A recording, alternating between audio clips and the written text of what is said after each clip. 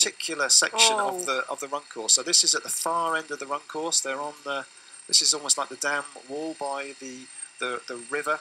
So we've said it's mostly a flat course, but there was a little rise that we saw Sebi pushing up there. So what's going to happen now? Is Lionel just going to try and go straight past? Oh, he looked like he tried to pick up the pace there to me. He didn't want to pull up alongside. Tried to go for that classic. If you're going to pass strongly. Yeah. But Sebastian don't want to let him go. No, I'm sure Sebastian. He's prepared for this. Exactly. I think this is he a would part have of the had plan. probably the last half an hour or so. Yeah. Knowing that in all likelihood this is going to happen because they've been 30 seconds or so apart. But look, this is something different. We are at 17k right now, and there's 4k to go. This is last year where Lionel actually felt Sebastian's weaknesses. Yeah. Now Sebastian, I hope that he, knows what he's doing. By this point last year, Lionel had pulled away. It was about the 15k marker. So you can see on the expression on the face of Lionel there, he is digging deep into that hurt locker. That's Sebastian behind. He's not going to want to let him go. He definitely don't want to let him go. It actually looks like Sebastian is comfortable there. Yeah, he's maybe trying to get his breath back. It's almost like if you remember in Kona, was it in about 2010, then Chris McCormack was in the lead. He knew that Andreas Raelert was closing him, so he had a long time to think about it and prepare for it. Yeah. Raelert closed, came alongside him, but was never able to pull away, and then McCormack fought back and took a fantastic victory. I wonder if we're going to see something similar, but at the moment it certainly didn't look like a pass, and then Sebi faded. He knew it was coming. He looked at his watch. He was like, "I got this, man. Don't worry about me. I got this." So I don't think he's quite got I've got this yet, but no. But you know what? He's certainly ready for the fight. Exactly, and we saw that we talked about the sprint finish. Who won a sprint? I would love to see those two in a sprint finish today. That would be awesome. I will actually run down to the finish line and try to interview both of them when they cross this finish line to see the feeling and emotion. No matter what, who is going to be the winner? This is exciting. What's your experience of interviewing two bodies that can't talk? I don't know, but you might need to develop that one in the next 20 minutes. Yeah, exactly. So you better write us if you want me to ask them about something special, when they cross that finish line, because I will go there and I will try to get the emotion, because there's no doubt that right now the emotion is out on the close. Can you say that? You know what I mean? The excitement is so high right now, and the tension are really, really, because this is what they expected. They expected them to be side by side, and it took a long way today. It took a long time and a very different story. We could write the story. We sort of know roughly what we think the ending might have been. Yeah. The story up to this point has been completely different. But somehow, by whatever route we've got there, and now they are definitely going head to head. Sebastian is pushing again. He has pushed past. This finish is even better than last year. I get goosebumps right now. Last year we had 3.5 hours of head-to-head through the race, and then Lionel pulled away and was clear. We are now, 3 kilometres away. That's 2 miles away for those of you who prefer the imperial system. So maybe 12 minutes or so of running, something of that order. My problem is that I cannot run down to the finish line because I have to watch this on the TV. So you're really lucky at home that you can watch this on the TV. So Sebi pulled away now. Now Lionel is trying to fight back.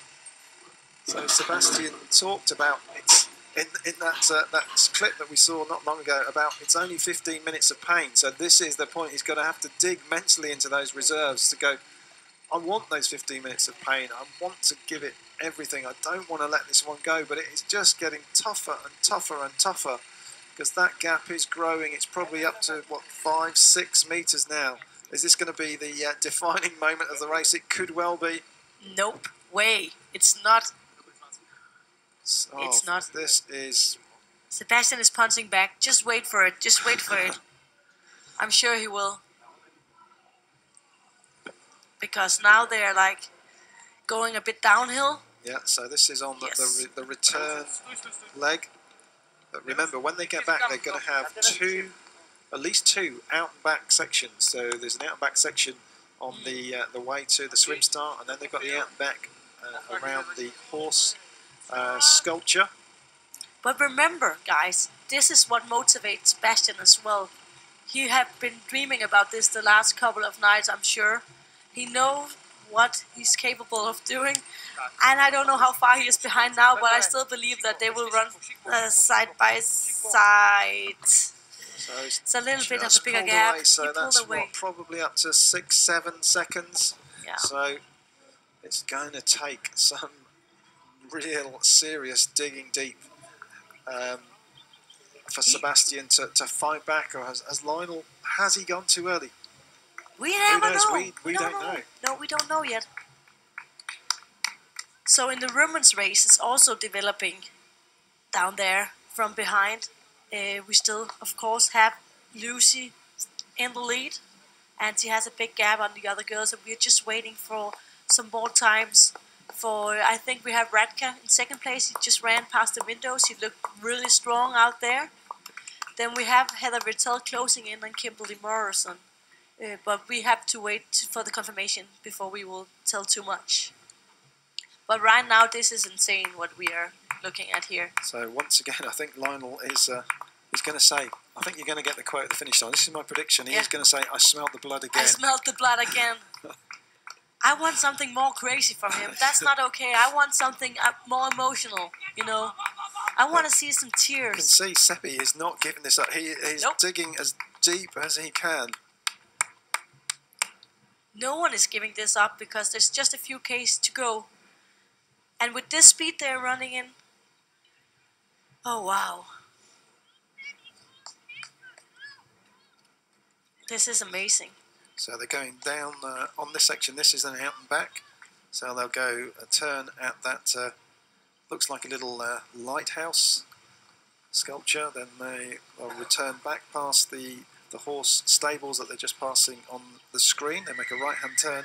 Then it's back the same way for another out and back around the horse sculpture. And then it is almost the final turn, or almost the final turn, that takes them onto the infield of the horse racing circuit, and then is a little loop before whoever is in the lead will make the turn, and the welcome turn onto the red carpet.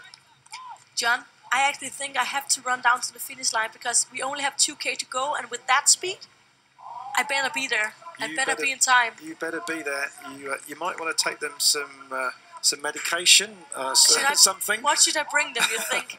A cold beer or? They're going to need something. So Michelle is going to just leave me now to just call in the end of the men's race. She is heading down towards the finish line, and shortly after our leading duo, which at the moment looks like it's going to be Lionel Sanders and Sebastian Kienle, have hopefully grabbed their breath. Yeah, you'll be able to hear from them. But Kienle came around that, well, probably the penultimate U-turn, and it did look a little bit tired. Not surprising. I think looking at that gap, he knows this one has gone. Just in the background there, just give a little bit of coverage to one of our age groupers. That's Ruth Purbrook from Great Britain. Races for the team Free Speed, and haven't got the results in front of me, but Ruth typically is one of the fastest age groupers in pretty much every race that she does, so I would expect Ruth to do well today. But while she is on one of the earlier laps, Lionel Sanders is continuing to push. He is in the final mile of the race now, and it has been a tough race for him today. A non-wetsuit swim probably wasn't the news that he wanted to start the day. Coming out of the swim and finding a deficit of 1 minute 45 to his perennial long-term rival Sebastian Kienle absolutely was not the news that he wanted.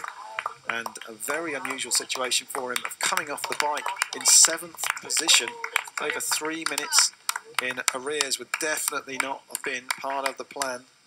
But it would appear that absolutely none of that has fazed him. He has been one of the most consistent and highest profile triathletes for several years now.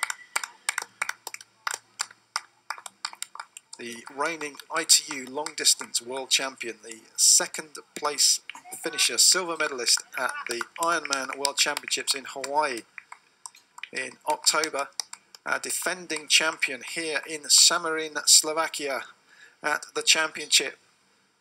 And as he comes up with just 1 kilometre to go, it looks like your champion once again will be Lionel Sanders.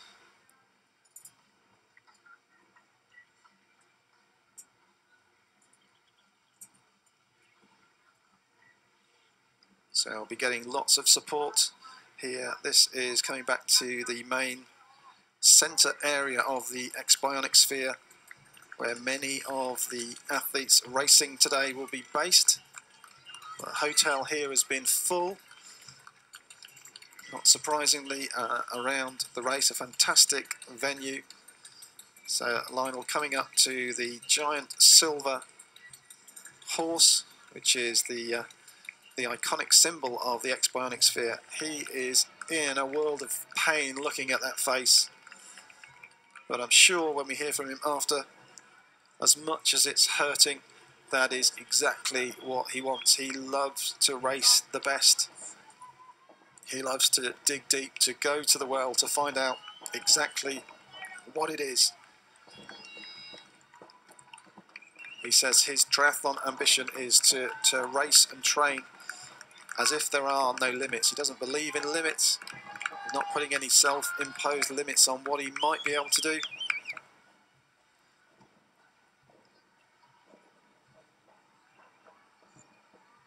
And he is not far away now, so we get ready to welcome your 2018 champion at the finish line. The band are rocking down on the ground. Announcer Kevin McKinnon will be getting ready as I stand up here in our commentary position, looking down on the finish line. Lionel will very, very soon be on the infield. You can see him heading towards us now, so I'd say he's maybe got around 300 metres, no more than that. He's on the giant screen here at the finish line. He's running across the grass, and this time he will not have to go out onto a 4th lap, and never will the finish line have been more welcome. It's been another epic battle. The crowd go wild. He makes the left-hand turn. He's now into the grandstand area in front of the stadium. He's on the red carpet. The gap is significant.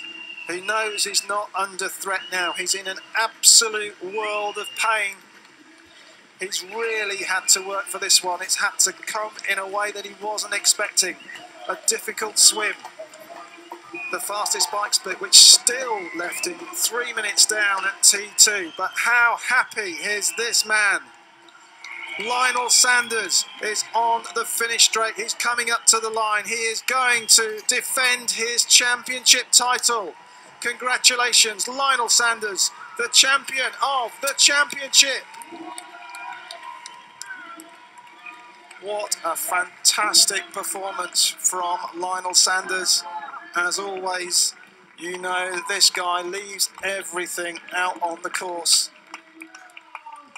And we will not have to wait very long at all until we see your 2nd place finisher. He's on the red carpet. He's in the parade area in front of the grandstand. He's being given a very warm welcome, and quite rightly too. What a brilliant performance today.